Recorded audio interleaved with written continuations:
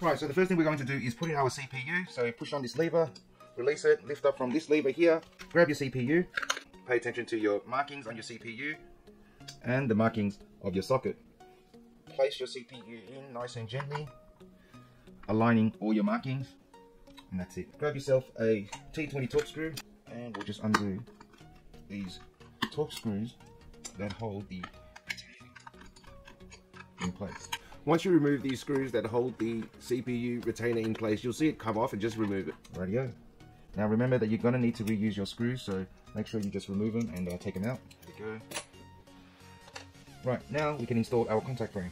Usually when you undo this clamp, the backing plate on the back of the motherboard falls down. So if it doesn't allow you to screw in your screws, just check the back and you should be able to lift it up and screw back in.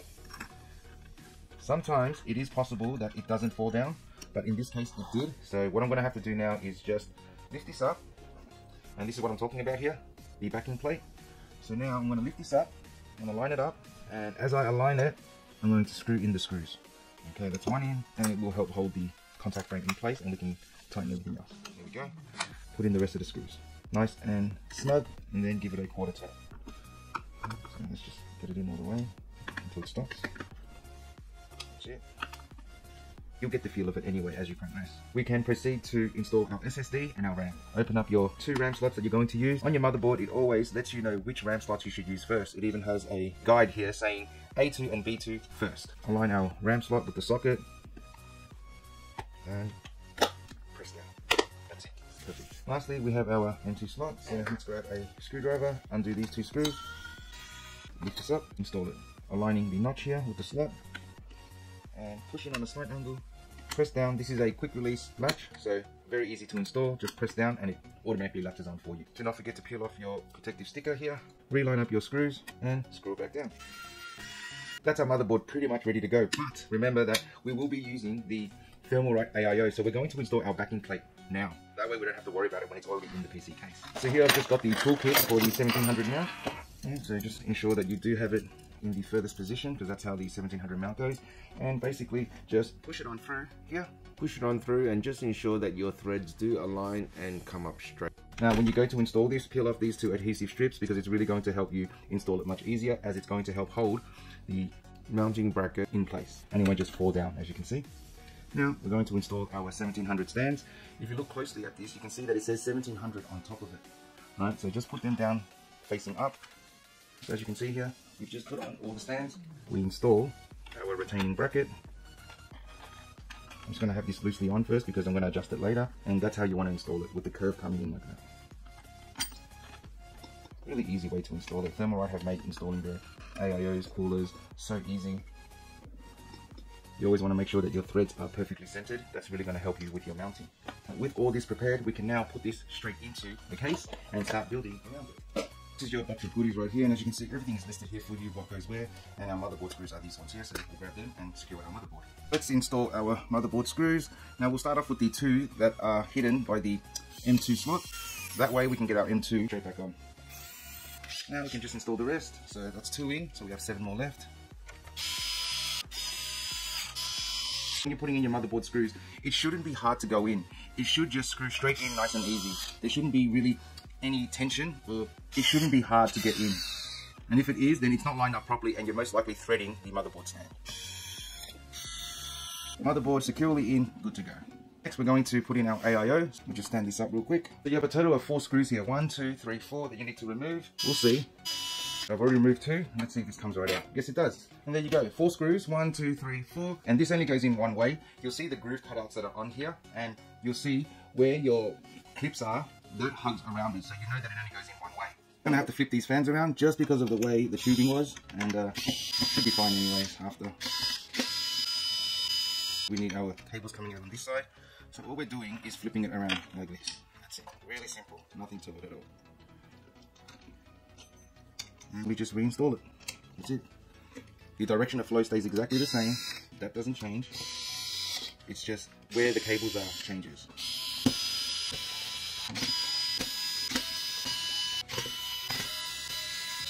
And now we'll just flip these 2 around, just like that.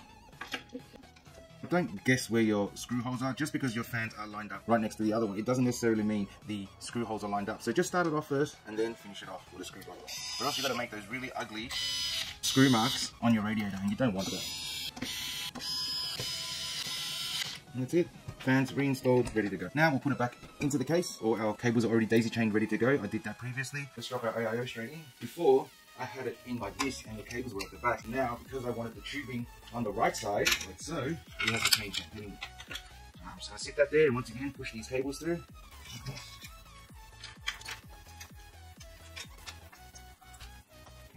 Now we can drop it straight in. There we go. We still have the PWM that comes straight off the pump, so remember that as well. And now it's just a matter of how we want to install this, and most likely I want to install it directly, and that's how I like it anyways. We're going to put some thermal paste on, and then we'll make sure this is centered, and we'll tighten out our thumb screws, add some thermal paste, and put on our pump. For LG A1700, I like to use a nice line down the center, and I just feel that that is the best method to get thermal paste on the entire CPU. This way we know we're going to get full coverage onto the CPU. So line it up once again, screw this down, couple turns. Now let's ensure the bottom also is lined up. Yes, and then we'll screw that in. There we go. Now we'll just go slowly a few turns each side until it completely stops. And I feel that's the best way to get the best mounting pressure as well. That way you haven't gone all the way one side first and then try to do it to the other side as well. That's it. We are done. That is our AIO installed, ready to go. And this is our PWM connector, so let's also push that through as well. Let's pull that through. Next, let's install our power supply and start routing some cables, making sure that our cable management is nice and clean and easy to access before we continue with the GPU. Right guys, so here is a perfect example of the right power supply. So as you can see here, the power supply that's already on here is approximately 200 millimeters long. And what you need is one no longer than 185. So here we have the MSI A1000G, right, brand new. And this would be perfect in there because as you can see, look at that. And you would also have more clearance as well for your cable management. So I think this is actually going to be the better option. So we definitely have to do this. It's just going to keep our build so much cleaner and better put together as well. So we're going to have to remove this and get this in. I'm not going to bother showing you how to remove it because it is pretty straightforward. You remove 4 screws and then unplug all your cables and just take it straight out. But I'll do a fast version just to show you guys anyway. So here we go. So basically I wanted to use the EVGA 1300 platinum power supply for this, but as you can see from here, the power supply is just too long for this case. So I decided to swap it out for the MSI A1000G, which is also a pcie-fab ready, and it's also a ATX 3.0 ready as well. So it was the better option in the end. Just like that, our power supply is already out. Look how easy that was. We'll peel this off first because you're meant to peel it off. And then you always have your fan facing outwards. Make sure your power supply sits on this here. That's to hold the power supply up. And then line up your power supply just like that and push it in. Have your 4 screws and screw it in. Now we'll tighten the next pattern. This is our GPU 16 pin. I'll leave that there. Because we have these ugly cables, I'm very tempted to use sleeved cables because it's just going to look a whole lot better. So let's do that. I have this spare lying around. This is the adata XPG 24 pin, and we're going to use this because it's just going to look a little bit nicer. Because it's so bent, we're just going to go the other way around like this. It just makes it a bit easier. Push through our 503 pin first. There we are. Pull that through. We'll plug this in first and see how we're going to curve it. Plug that in, show you anyway, once it's done. Plug in. Now we're going to curve it all the way in, like so. It will sit right at the rubber grommet. That's how it's going to have to sit, just like that. We'll push the ATX cable through, that way it's easier to plug in. Put all the slack through, like so. Here's our CPU cable, come through the top, like so, and then push through so we can plug straight in. Here is our SATA. So we've got 2 SATA cables here that we need to plug in. There's one there, and then that's the other one right here. Plug them in, and then we will figure out the route. Right, there's our SATA cables plugged in, ready to go. That works out pretty good, so that's how that's going to go, just like that. So as you can see here, all I've done here is I've tidied up the cables, and I've pushed the CPU cable through here, ATX cable through there, USB 3.0 Type C, and also I've fed through the 16 pin cable here, and I've already plugged it in. So now we need to just go back to the other side and plug everything in. So let's work our way from the bottom to the top. In the bottom left hand corner here, we've got HD audio. Now there's always a pin missing for your plug, so line that up and plug it in. Next here, we've got USB 2.0. We've got 2 ports here. We'll plug it into the closest one, just like that. There's our 16-pin cable ready to plug into our graphics card. All we've done is we've plugged it in on the other side and pushed it through here, just for an easy route. Now you can decide to go a different route, but this is the best way that I found to do it, so it looks the best as well. And lastly, you've got your front panel cable, which is an all-in-one cable. Now from what I can see, all you have here is power LED and power switch. There isn't a reset switch at all, and that's fine. There's nothing wrong with that. They've made it an all-in-one cable. All you have to do is line it up with the far left first 9 pins, and it will plug straight in, just like that, and then we just push it straight in. And that takes care of your front panel cables in one go. Cases that are doing this now just makes it so much easier for you to plug in your front panel cables. What I've also done is I've gone ahead and pre-installed a SATA cable. So in the future, if you want to install a 2.5 inch or a 3.5 inch HDD, then it's going to be very easy because you have pre-routed cables. That's something I always like to do. Next, we're going to push in our Type-C cable. It only goes in one way. Do not listen to people that tell you that you can plug it in either way. You cannot. You can only go in one way. Push that in. Right, so now we've got USB 3.2. Now, we have 2 of them here. 1, 2. So this is a great motherboard. Very high-end because you have 2 USB 3.2 ports. Usually, you only have 1. This is the Aorus Master. Very high-end, very expensive. Costs about $800. So let's just line up our tab here. You always have a tab on your USB 3.2. And just plug that straight in. Perfect. Be very careful when you plug in the USB 3.0/3.2, as you can bend the 19 pins quite easily. Right, now we can plug in our ATX. So as you can see, I've pulled the cable through for some slack. That's because we need that in order to have a nice curve to plug in our 24-pin power cable. There we are. Now we'll plug this straight in here. We'll line up our pins, like so, and we'll plug it straight in. There we are. Just grab it and give it a little wiggle and push it straight in. As you can see, that's the way I needed it to plug in. I need it to have a nice curve because if I push this back anymore, it's going to curve too sharp. Next, we've got our 5V 3 pin right here. And if you look at your top port, you've got a 5V 3 pin right there. So let's plug that in, line up your 3 pins, and just plug that straight in, like that. Now we've got a PWM connector right here. We're going to plug this into CPU fan number 1. And of course, you can see here, we've got the Type-C cable, which it comes from the USB 2.0. This is what's going to power your screen. Now that we've got it already ready to go, we can grab our screen, plug it in, and magnetize it back. So here's our thermalright screen, ready to go. You've got your Type-C right here. Just plug that in, and it will magnetize straight back on. Lastly, we've got our CPU cable in the top corner right here. So just line that up accordingly. Although you've got 2 sets of 8 pins, you only need to use 1 because the other one is simply for straight overclocking. But if you're not going to overclock your CPU in any way, then you do not have to use both of them. One of them will do the job just fine. Everything plugged in, ready to go. Double check everything, make sure it's all good. So before we go any further, I just wanted to point out what all of this is up here because I'm sure it looks a bit confusing because all these cables are plugged in. If you have a look at the top right here, you have a pre-installed fan hub and you have multiple ports that you can use here. Altogether, I can see a total of 10 5V 3 pins and 10 PWM connectors. So you know you've got ample room to plug in whatever you need to. And all the fans that are pre-installed here for this montech King 95 case have been plugged in into this hub. And what I did with my AIO is I've daisy chained them and then plugged them into 1 port. So now it will sync all together. And there's also a controller that comes off of this. That way you're able to control the RGB using the button on the front panel of the case. That's a really cool feature in itself because you don't have to worry about using software to change the colors of the RGB. You can simply use the button on the front of the case, which I'll point out in just a second. Next, I also want to show you guys what you can install in terms of hard drives. So here you've got a hard drive cage. And you have a panel here which you can remove. Very similar to like a Lian Li one. You simply undo the thumb screw here, lift and remove. Then you've got 2 3.5 inch hard drive cages. But if you wanted, you could install an SSD instead. Right? Now, if you install 2.5 inch hard drives here, you could still install a 2.5 inch SSD here. So that allows for a 3.5 inch, 3.5 inch, and a 2.5 inch, or just 3 2.5 inches. Even with those installed, you're still able to install 2 more 2.5 inch SSDs right here. So there is ample room for hard drive upgrades. The title of this case says it all. montech King 95. And I'm thrilled to be building in this case because it's just so amazing how much room you have and how great this case looks and all the features that it has. You can also see on this panel, you can even install 2 more 140 fans or 2 more 120 fans. Basically, it makes me think that this has got to be one of the best cases that I have seen that have come out in 2024. So far, I cannot find a case to match how good this case looks. It's extremely heavy, which also means that it's built very, very well. Cable management ready to go. We can now install our graphics card, give it a quick test run, and finish off this entire build.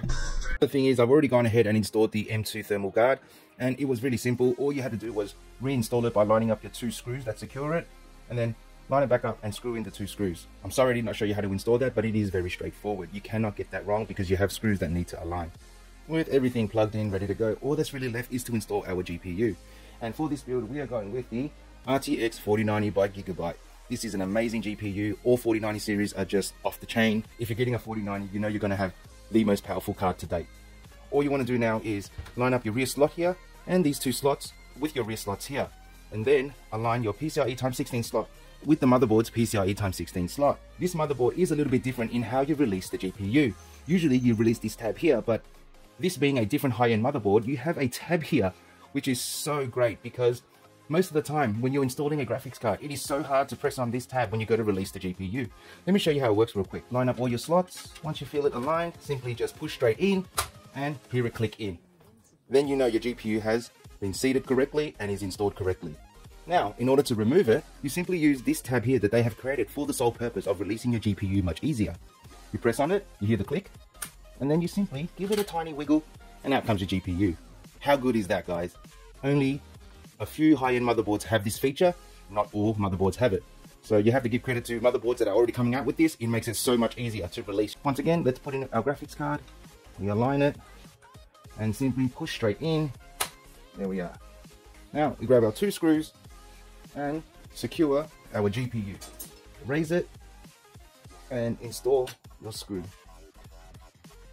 Now what I always like to do is raise the back end first, just like this. Right, first you get it as level as you can, but you raise the back end a little bit, but not too much. You don't want to accidentally break the PCIe x16 slot. And then install your other screw.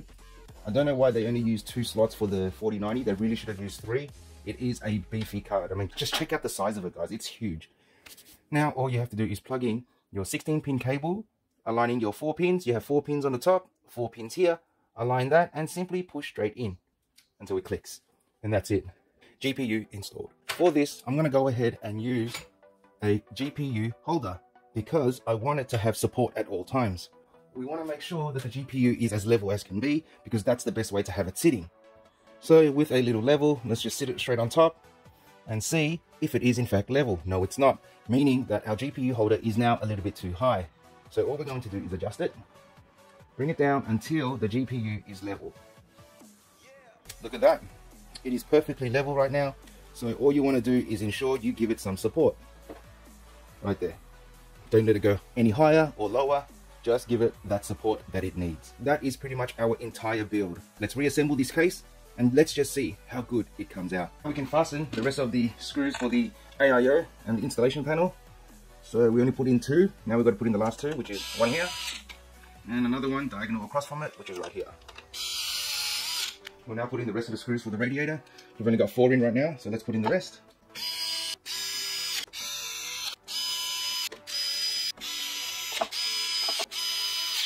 And that is done. AIO fully installed. Let's just put the entire case back together. Alright, so first I've got to close this door here and reinstall the 2 screws that close it up. You've got one on the top right here, and you've got another just on the bottom. We've also got our HDD cage panel, and then screw in your thumb screw. We'll now grab our side panel here. We've got these tabs here on the bottom. That has to slot in to the bottom, and then you simply push it straight in. Fasten the thumb screw here on the side. You gotta love this huge mesh panel here with the dust filter as well on the inside. That's going to help you catch any dust that may be introduced to the case or trying to be exhausted. Makes for a very easy clean.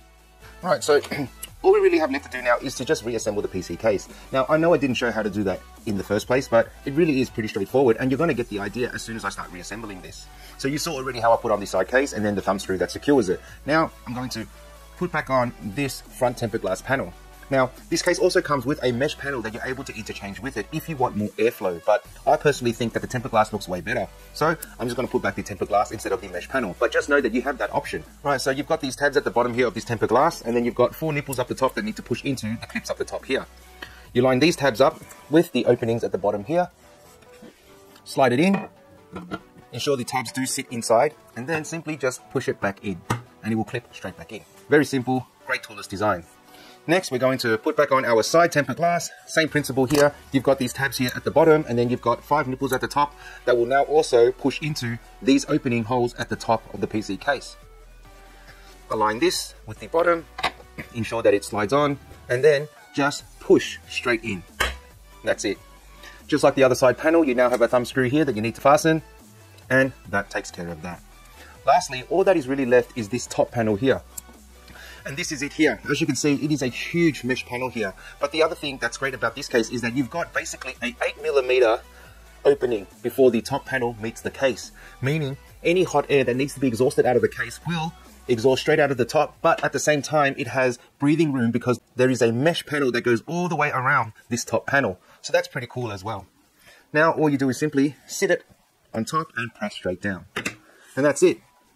That pretty much completes the entire build. So as you saw, disassembling this is actually very easy. It's a complete toolless design. You don't need any tools at all. It just has thumb screws for the side panels and thumb screws for the HDD cage, and everything just clips on and off, making this case seriously a completely toolless design case. And that's great for PC builders like myself because it just cuts a little bit of time out of your PC building process, making it so much easier, more user-friendly, and in the end, making it better for all the consumers. Lastly, we have this antenna here that we need to install to the I/O shield. Now with antennas, there's always 2 parts of it. One is for your Bluetooth and the other is for your Wi-Fi. So here I've already screwed one in, just there. And now we're going to screw in the other one. And it really is as simple as lining it up and screwing it in. You can't go wrong here. Just righty-tighty, lefty-loosey, and that's it. And this is your aorus antenna right here. And as you can see, you have a magnetic base here which can magnetize to any metal of the case. So whether you want it on top and you want to flick this up, or you want this on the back and then leave it there like that, you can do that. It just makes it so much more versatile because you're able to place it where you want, so it's out of the way. Let's give this some power now, plug in a keyboard and a mouse, and I want to show you guys what you need to download in order to get this AIO to work. That's the last thing we need to do in order to ensure this PC works. Obviously, you need to download the drivers for the graphics card, and also, if you want to run anything off your motherboard, such as the software, then you would download the Gigabyte software as well. But in this case, I'm just going to show you how to download the thermalright frozen warframe AIO software, so you're able to control it, customize it, whatever the case may be. Here I have a wireless keyboard and mouse combo USB dongle. I'm just going to plug that into one of the USB ports at the back.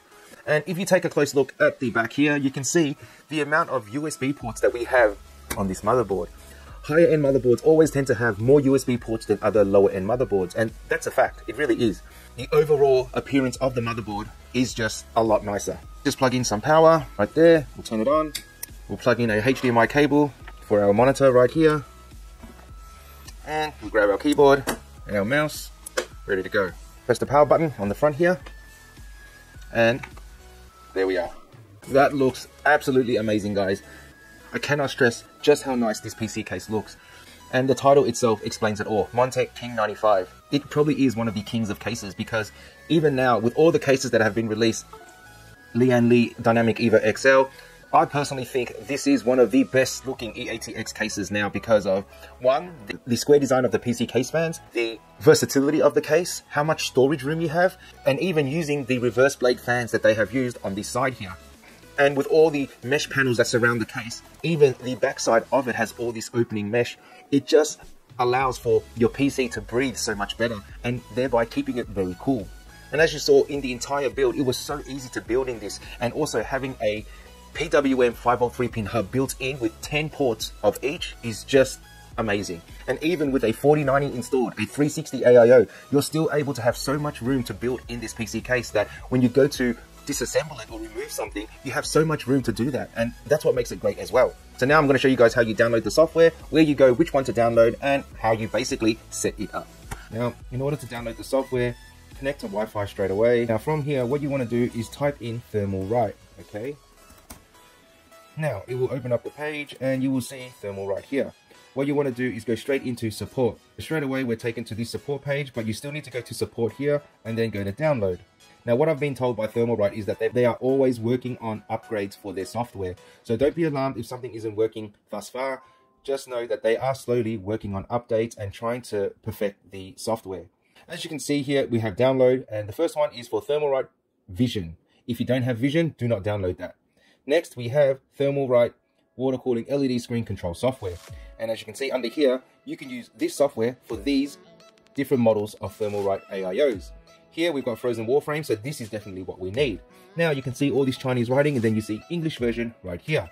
Download the English version by simply clicking on it, and now it will start to download. I've already downloaded it, so I'm just going to stop this right here, but you get the picture. Let it download, and then it will download.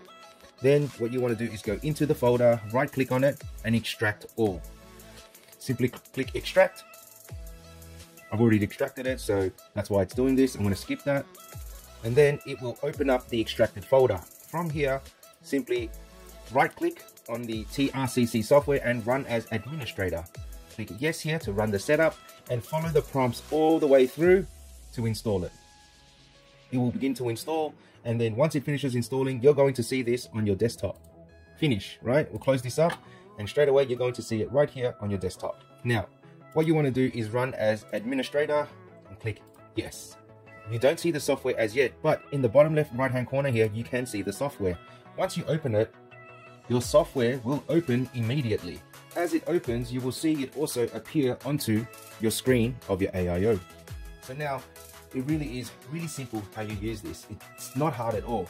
Here, you're able to choose from all different themes. Whatever you choose from any of these preset themes right now, it's going to appear on your screen, right? So you select any of these, and as you can see, it cycles through at the same time. And these are all your preset themes that you can choose from straight away. If for some reason you want to customize one of these to your own, for instance, I personally love this one here, but what I don't like is that it's all in US terms, meaning if you go to the equalizer tab right here and click on it, you're able to select what you want it to display according to the tabs that are here. For instance, you can add custom text. If you type MI whatever, and then you click save. If you go to save it without renaming it, when you click save, it's going to say the original theme cannot be changed. This is because they have blocked you from changing the original themes. But what you can do is rename it, and once you rename it, it's no longer the original theme. So you just put my in front of it or whatever you want, and now you click save, and just like that, when you go back into the thermalright logo here, you have your own theme at the very bottom right here, and there is your custom text. You can remove that if you want, so you can drag that wherever you want, just drag it, put it wherever you want, and continue from there. Remove it, deselect it, just like that. Now here in Australia, we don't go by year, month, and day. We go by day, month, year. So what I'm going to do is select day, month, year, 12-hour format, because that's what I like. And then I'm going to save it as my theme 7, click save. So now when I go into the themes again and I click on this, it's going to show day, month, and 12-hour format exactly the way that I want it. Don't worry about trying to adjust the time. All you need to do is adjust the time here, and then it will show according to what time you have set on your desktop. And we're here, Melbourne, Sydney. So now that I've changed the time, I'm going to have to close this up and reopen it. Make sure you exit it completely, exit, and then reopen it, run as administrator. Yes, as soon as we open the app, you will see the theme display straight onto your screen. That's how it works. You need to ensure you open the app and that it reads so that it can display. So now as you can see, it has fixed the time because it's now sensing the correct time. Now I'm going to customize it to what I want once again. I click here, my pre-save theme from before is saved, 12-hour format, day, month, year, and there you have it. So that's one way you can customize the preset themes. The other question I get asked a lot is, does it retain the settings you have saved when you reopen it? The simple answer to that question is yes. However, you need to also understand that how this software works is when you reboot your PC and it boots back into Windows, the theme will not show until the software opens, because you have to understand it in layman's terms. I hope that makes sense to you guys, because I'm trying to break this down as clear as possible and as simple as possible. How can it display the theme that you're selecting if the software hasn't opened yet and registered to the screen? So I really hope this helps you guys out and it gives you a better understanding of how this thing works. Okay, and well, there you have it, guys. That pretty much brings us to the end of this video. And I really hope you got something out of this, and it really helps you understand how to use the thermalright software. As you saw, it really is pretty straightforward. Now, I do know that there are people who still have their concerns about the software not working, but I really couldn't break it down any simpler than I did just then. If you're finding that you're having issues with it, just simply wait for an update, be patient, and eventually thermalright will probably resolve the issue. Getting back to the PC, it really does look amazing. I love the purple and light blue theme. I think it looks fantastic, and as you can see, all the RGB fans on this case are synced to the same color. So even when you look at the AIO fans up the top here, they are also showing light blue and purple. So I have everything synced together so that it looks great. Now, if you want a contrast between your fans, then all you really have to do is unplug it, plug it into the motherboard's 5V 3 pin, and then you could set a different color scheme for either the 24-pin RGB cable or even the AIO fans. But personally, I think it looks great when everything is synced together and you choose a different color scheme every time to your liking. So I really hope this video helps you understand how to build in the Montech King 95. I personally think this has got to be one of the best cases being released now from 2023 to 2024. And to this day, I don't think there is a better case that can top this at the moment. The features of it, the amount of space, how much room you have to build in it is just amazing. And I hope you enjoyed this video as much as I enjoyed building it, because I really love building in this case specifically because of how it's designed. As always, be sure to follow along for more PC builds just like this. I have so many more coming up, including eatx builds and other ATX builds as well. I personally love building PCs, and I've been doing so for the last 4 to 5 years. What keeps me going is the fact that I can buy parts, envision the PC build, put it together, and just be completely blown away by how it came together and the final product, just like you see right now. I had no idea it was going to come out this good. The end product always surprises me just how nice it looks in the end. I really hope you enjoyed it, guys, and if you got something out of this video or you just like the build, don't forget to like, share, comment, subscribe, and I'll see you guys in the next video. This is Mike with Mikey's Vlogs, signing off. See you in the next one, guys. Bye for now.